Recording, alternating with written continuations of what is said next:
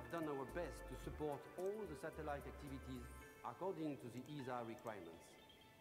I would like to focus on the last part of the campaign called Combined Operation, which illustrates especially the efficient involvement of all the teams.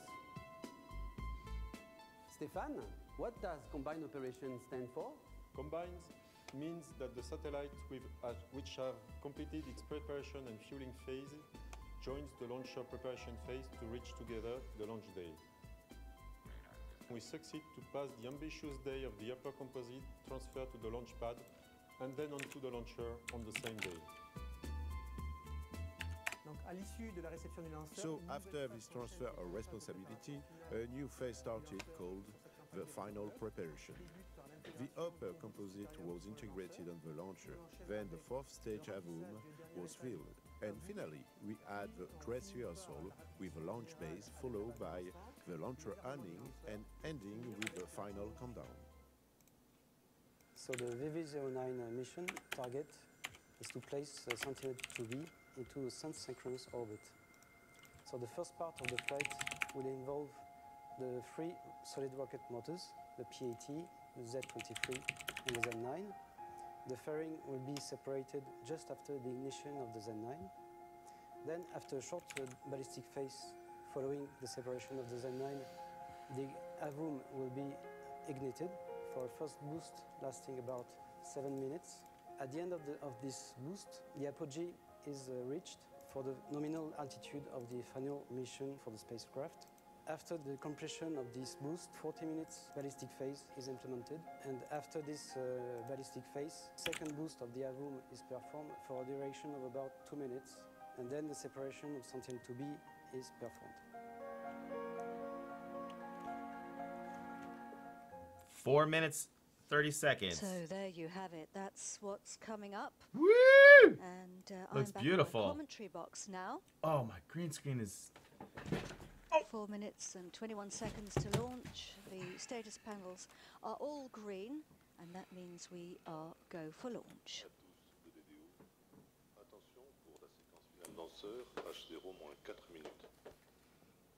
Technical difficulties.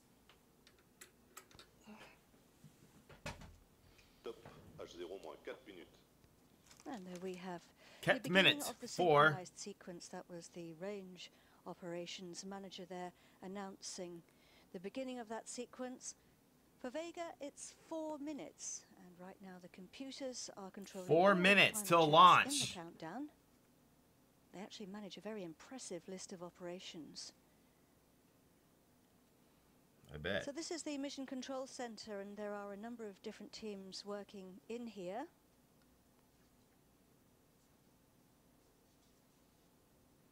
Each team sits at a different desk, and that control center is about 15 kilometers or so from this pad. There's only one mission control center, but we do have several other control centers here at the base, because each launch zone has its own launch control center, and this is the Vega Launch Control Center, and the teams here are watching over these final operations in the countdown. We've got several different teams. One is responsible for all the operations on the ground. They also coordinate with mission control for the final authorization to launch, and their quality team ensures that they follow procedures correctly.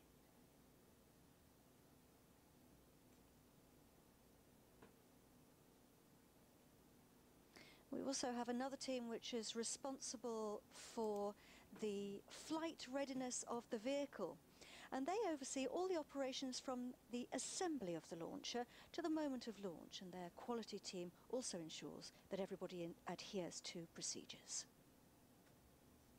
So they're about 3 kilometers from this pad. In fact, they're so close, they're in a blockhouse. It's called the bunker. There's the mission director, another key person here in the Mission Control Center. So we're 2 minutes to launch, and the final countdown actually started just over 9 hours ago. A few key events during that time. 4 hours and 40 minutes before launch, the onboard computer and loading of the flight program. And then 3 hours and 15, the mobile gantry was withdrawn. That took 45 minutes. Then about 48 minutes ago, the launcher system ready was announced, and we had the final weather check about 8 minutes ago. 10 minutes before launch, and the status panel for the weather is green, so that's a good sign.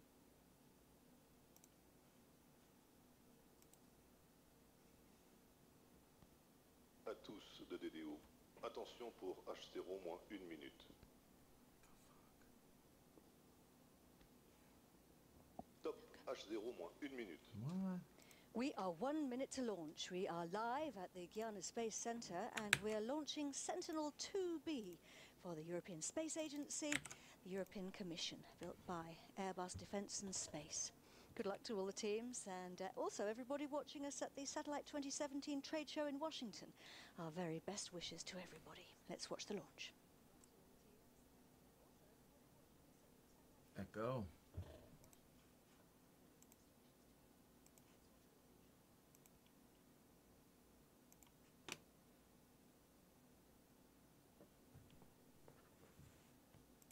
À tous de DDO, attention pour le décompte final.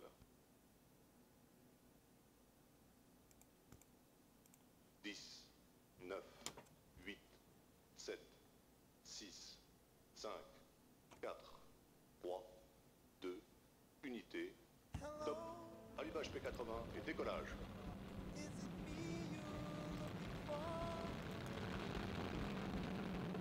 Woohoo!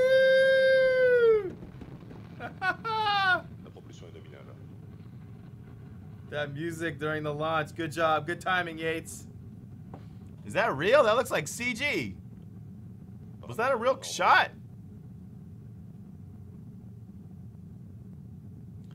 Is that And we're off. Sentinel 2 real? is on its way. I don't know about that close-up shot. I don't know.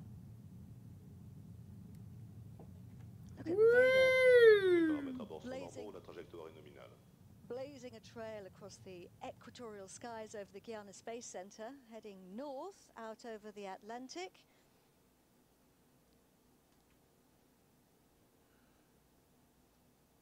We're just getting the rumble, the sound, if you like, of the launcher here at the Mission Control Centre. Man, that's exciting. So orange. The job of the first 3 stages is to get us away from the Earth. Vega's pushing itself away from gravity. And we're burning the first stage. It's called the P80. That's because 80 is standing for the amount of propellant, 89 tons in fact. 89 tons of propellant. Okay. You can see our altitude is 35 kilometers above Earth.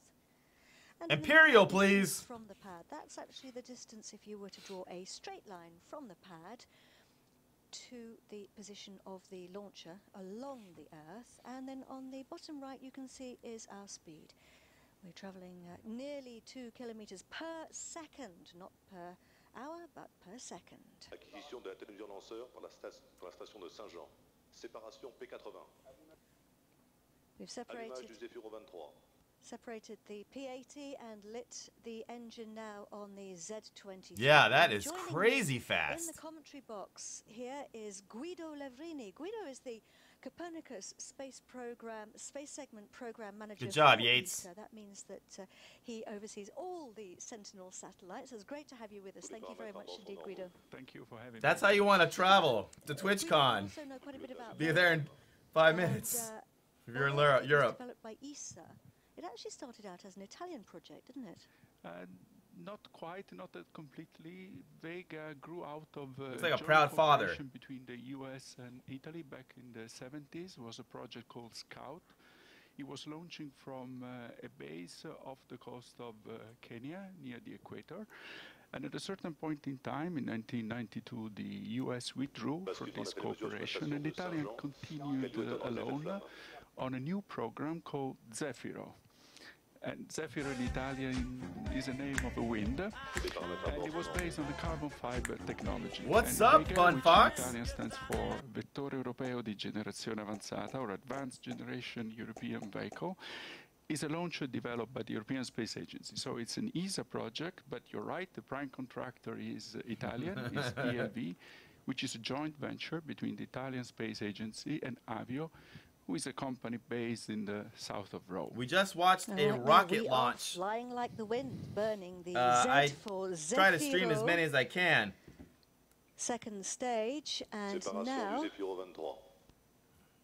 about to switch on the Z9, Zefiro 9. My pronunciation is probably a bit wrong. I think it's Zefiro in Italian. Zefiro. And the next phase, separation of the fairing, which we don't need anymore because we are 131 kilometers above our planet, and we don't need it because there's hardly any friction. Vega's going from strength to strength. Let's hear from the CEO of Avio. It's kind of weird that they... Vega has set a world record in terms of accuracy and reliability, with 8 perfect launches in a row from the maiden flight in February 2012, exactly 5 years ago. Vega has demonstrated a unique ability to deploy satellites in multiple orbital planes with unprecedented orbital maneuvers. Vega is the smallest of the European launchers family operated by Arianespace. Vega was developed by Avio as the industrial prime and is manufactured at 65% in Italy, and for the rest across Europe by a team of selected and capable industrial partners. What up? There's Mr. SpaceX himself. It wouldn't be a launch without you. And we are now developing Vega C, which will fly for the first time in 2019. Behind me, you see the production of the first carbon fiber motor case of the P120C, the solid rocket motor which will equip forgive me, I don't really Vega remember C doing that. and Ariane 6. There, you're fixed. This will be the world's largest monolithic solid rocket motor manufactured in carbon fiber. Accept my apology. It is nearly 12 meters long, has a diameter of 3.4 meters. When people don't show up for a while, I do have a tendency. 142 tons of propellant. Right. Today, Vega will take to space Sentinel 2B, one of the satellites of the European constellation Copernicus. The Avio team, together with its industrial partners, Arianespace and the European Space Agency, Cybitech knows more about astronomy and rocket ship to demonstrate the strength than anyone of in here. Europe's space strategy, At least more than me, I can which say. hinges around our close collaboration confidence. and teaming. So either for which the best feel free to say anything. Did you watch it yourself, Cy, or are you coming in at the same? Or do you not? What is this one for? Like, it's not SpaceX, it's not NASA. Carbon fiber that he mentioned there was used in a spin-off to build some great big structures inside. We have separation of the Z9 inside ESA, which is a nuclear fusion. I didn't. No, the timeout was real. Okay, the timeout took it off. I didn't take it off. The timeout took it out. So our flight path, Guido, takes us north. Where are we going to be flying over? We are actually flying at the moment over the Caribbean, and we will soon go over Canada, then over basically, the Arctic, I just don't want to read anything about why someone banned. That's normal. Amron, where have you been? Dude, it's been like for ages. Over Australia, where we will separate our satellite. This will happen 58 minutes into the flight.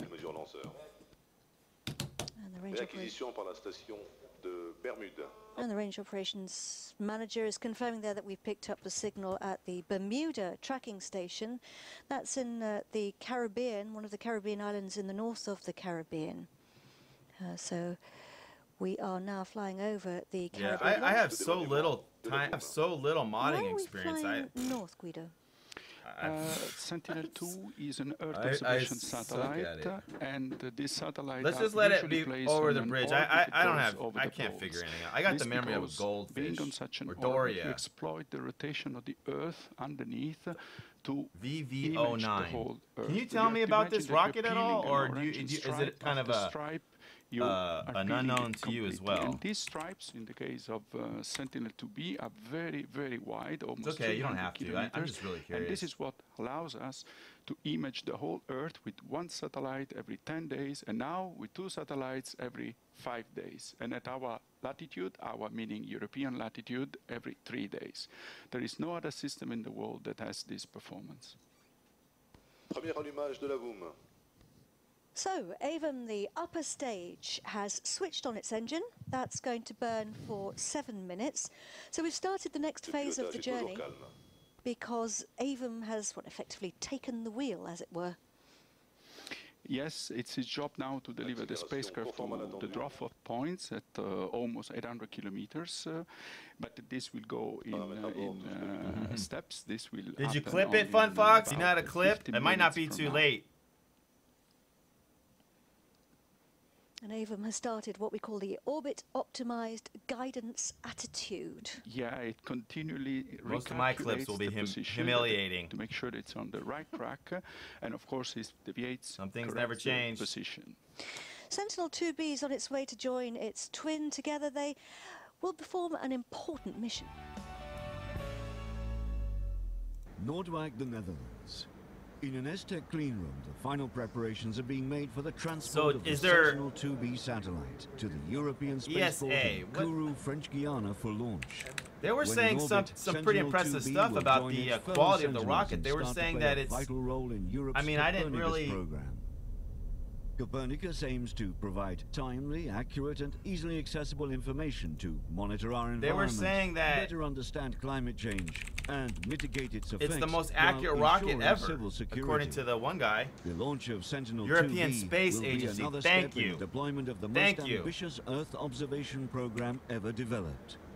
Sentinel-2B is the 5th Sentinel which is being launched. We wow, have 4 so I would think launched already. How 2014. Is that? I never, you know what? There will be 15 I never heard of it. Plus 5 instruments flying on other satellites of EUMETSAT. So we have a constellation of 20 satellites in its first generation, which we're building up. So Sentinel-2B is number 5 in this very successful story. Sentinel-2B's identical sister satellite, Sentinel-2A, was launched in 2015. And soon both satellites will fly in the same world record in rocket 180 degrees apart. This will ensure that every spot on Earth can be covered in high resolution by the satellites at least once every 5 days. Sentinel-2 carries a wide swathe, high-resolution Aryan rocket. Is that what this is called? Provides images in 13 spectral channels. They keep saying Vega and Sentinel, data is then sent back to Earth, and then this valuable data is being distributed. Sentinel-2A is already supporting a lot of applications. They're ranging from, for example, agricultural applications where we can do yield forecast, to forest monitoring where we, for example, see deforestation. And besides that, there's plenty of other applications like inland water, where we can look at the quality of the water. We can I'm not sure how long we actually watched this also, for. Coastal areas, where we look at the changes in the coastal regions. On top of that, we recently changed also to acquire. Looks like they have it all planned out. So we're also now looking at ice. Those are the satellite names. Whether it's vegetation monitoring, thank you. Okay, so water quality or flood monitoring. I just want to put it on the bowl. As much as I love this stuff, I am completely ignorant. I know very little. It can also be used for humanitarian relief. I know I have my knowledge of physics through programming space games. I'm from reading about this stuff as a kid. Fed to these applications will double. And the Sentinel-2 satellites are the result of a close collaboration between ESA, the European Commission, I'm and very the interested European space in industry. Sentinel-2 is a spacecraft which harnesses the internet, many competencies and then I'm also talents from the interested European in industry. The prime contractor is Airbus Defence and interstellar Space discoveries that we're making, which seem to be really increasing. And I would underline as well so Vega and Sentinel are probably the satellite names. Space in Toulouse, but underneath those two major industries, you find about 55 companies who have produced the various elements that compose this very performing system: hardware, software. Yeah, we streamed that, the announcement. All of that is very important to be able to deliver the high quality and performance mission, which is the one demonstrated with the first spacecraft. Did they say what 2 people are going, or was that? The Copernicus program, the European Space Agency, ESA, and the European Commission continue to work on still private information. Protecting our planet and the people who I just want to know, I'm curious if the people that are going are either super wealthy, and I'm wondering if they're famous. And during that film, we picked up the signal that the Saint-Hubert or St. Hubert tracking station, that's in northern Canada, and we're tracking the launcher using telemetry. And for anybody who's unfamiliar, I mean, I don't care. I'm not biased. I just am. I like the idea of that. Launcher is following being just like pure space enthusiasts. Or you know who wouldn't piss me off? You know Richard Garriott, the guy that invented Ultima. I met him before. I got a picture with him. Equipment on board, and this is what he's a huge aspiring wannabe astronaut. And those tracking stations send the information that they've collected from the launch vehicle here to the CVI. The CVI I streamed the Trump inauguration. That was actually a pretty successful stream. And the teams collect the information and analyze it in real time to check how the flight is progressing. And so they also analyze it to check I gotta how tell things you, went you know, afterwards to see if they can make any improvements. The European Space Agency seems to be and these are the people that pass the information terrorizing to the operation manager. their crew, their staff. Look at this frickin' ugly ass colored wall. I'm just saying that is not to all of us. An American color wall. If I had to work in this beige office every day, I'd probably Flying now at nearly 8 kilometers per second, our speed on the bottom right. I'm trolling. But it is true. Remember those keyboards and computers? I want nothing to do with them. Don't bring it back. So Sentinel-2A wow, those was old school launched, plaques. 2 years ago. And of course, 2B's on its way to join it, Guido. Why do we need a couple of satellites? Briefly. Yeah, I mean, we need I two satellites because Copernicus is all about delivering it should be like a nice little blue in there, like operational system. So you need robustness. Not cornflower blue. And it's all about constant of the Earth, and to achieve that, you need the high revisit, as we call it, which means you have to pass on the various places of the Earth more often, very often. And a day that'll be pushed to the back of textbooks as an embarrassment. And we now have switched off our engine. The upper stage has switched off its engine, and we have entered what's called the ballistic phase. That's a perfect welcome back sound for this. He's just told us that we've started the orientation before the ballistic phase. And everything's going according to How was your stream, funny guy? Pretty ass kicking. It looked like you're getting in the heat of your crafting. I'm pretty excited to try that out. Has finished.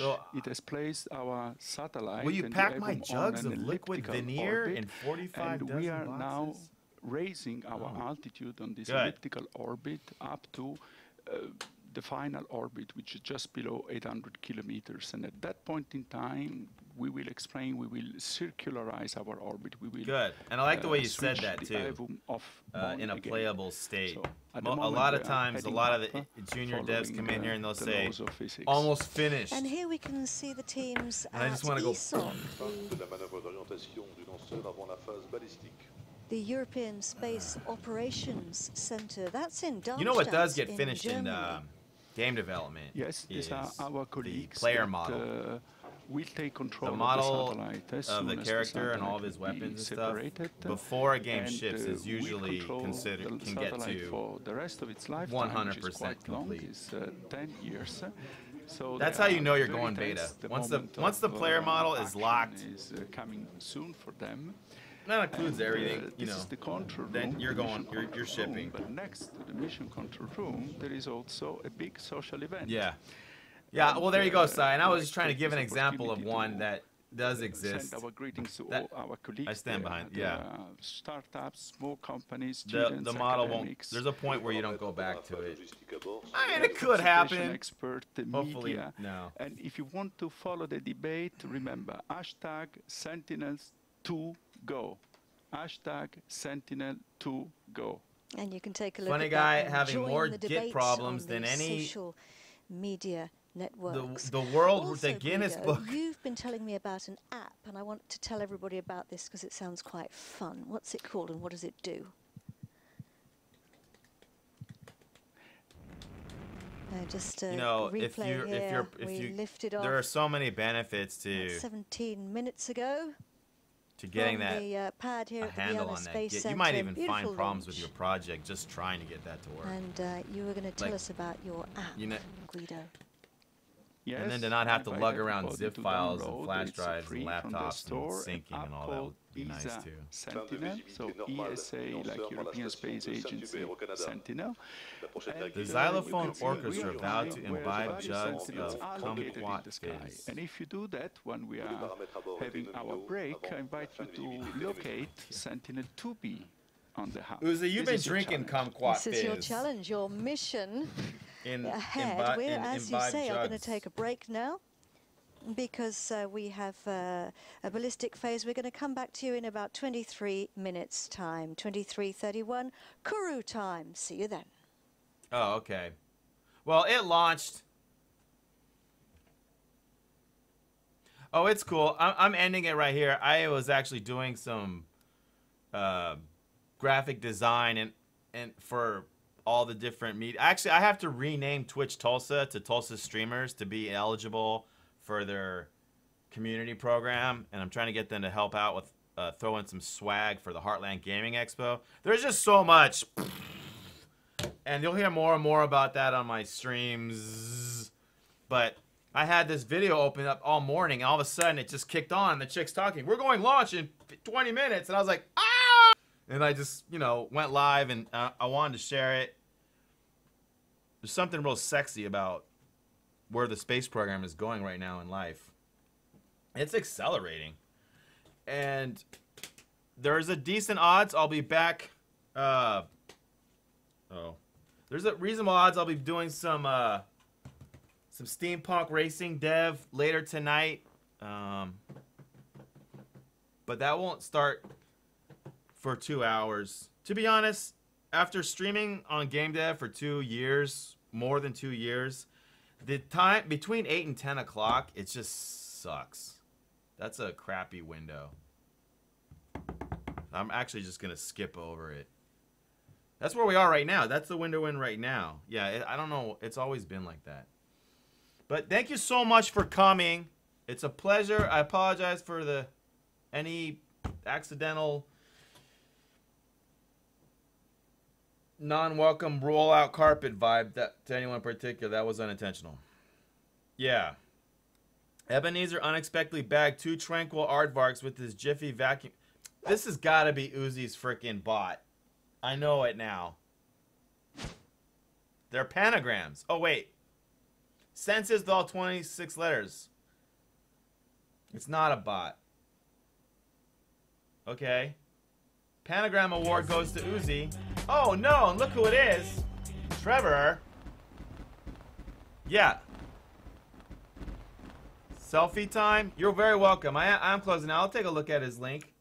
Trevor's a better and a bro.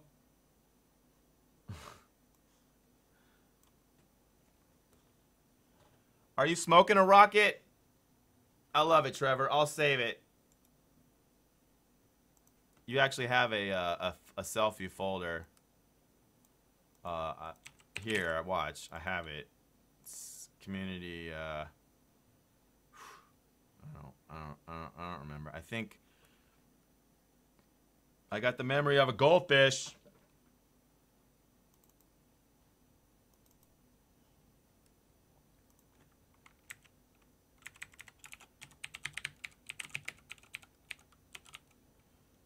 This way I can make memes. Non-dank memes. I don't really like dank weed. I like neon purple weed. All right.